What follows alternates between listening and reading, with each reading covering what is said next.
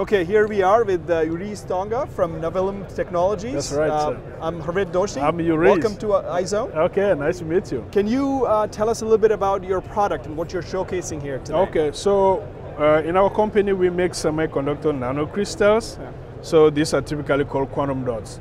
And the large market for this is mainly the display market. So you hear about the 4K ultra high definition TVs. You have technology like this going in there.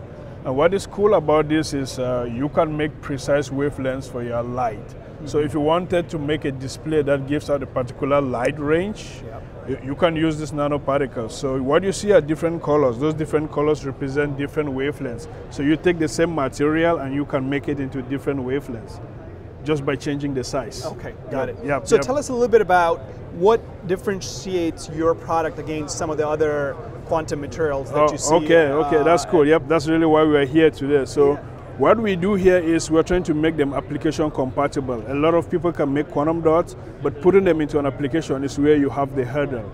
So what we do is we have a post-processing method that we use to make our quantum dots go into an application without any hurdles. So some of the films you see are like prototypes, examples of films that we have made with quantum dots that can be used directly in an application.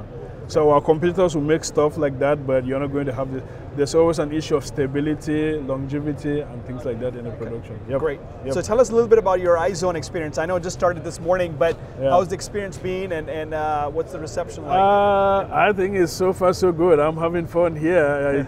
I'm exposing our company in a way that we haven't done before, so I feel like it's really worth being here. Okay. Yep. Great. Yep. Okay. Thank you. Yep.